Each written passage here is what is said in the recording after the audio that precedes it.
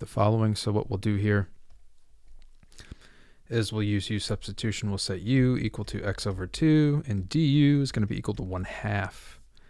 So to get du equal to dx, we need to multiply it by 4.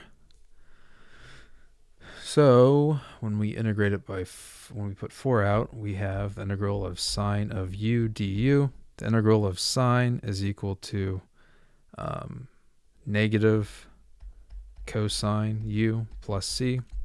Substitute back in for u, we end up with negative 4 cosine x over 2 plus c. And that's it.